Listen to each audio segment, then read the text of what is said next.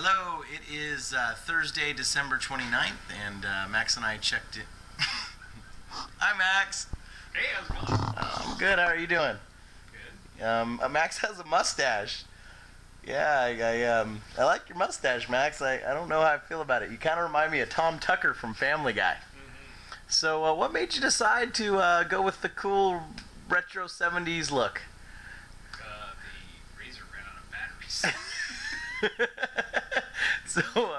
So you're not planning on keeping the mustache?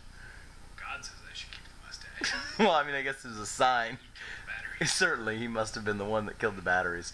And then we did bring, we tried to get some more batteries on the other remote control, and that didn't work either. So you feel that's a sign that you should keep the mustache? Right. So are you going to keep it forever? Well, God says yes. God. At least until he provides me with batteries. All right, I didn't know you were. What power is that? It doesn't. I don't know. It's some sort of magical elf power because it doesn't seem to have any sort of battery that I am able to gain access to. So you tell batteries appear somehow magically. I didn't know you were so religious. Well, I wasn't. And then God gave me a mustache. All right, I noticed the hair on top's getting a little thong too.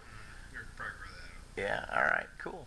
Okay. Well, I'm gonna go back to making my video. And I think that I don't really want your mustache on any more of this video. Well, that was a horrible laugh. All right, so it is Thursday, December 30th, and no, 29th, and tomorrow I'm headed up to Reno to see my brother. Haven't seen him in forever, so it's going to be fun. And then have to spend the weekend up there. New Year's Eve is Saturday, and hopefully find some trouble to get into. So I won't have internet this weekend because my brother just moved into a new place. But I'm going to try to get some Napali Coast footage up in the morning before I leave. Max and I actually checked into a hotel tonight to get a bunch of work done. That's one of the things I'm going to work on. And I won't be posting anything else until Monday. So hopefully I'll get a couple things up in the meantime. And just want to wish everybody a happy new year and make 2012 a great year. And we'll see you in 2012.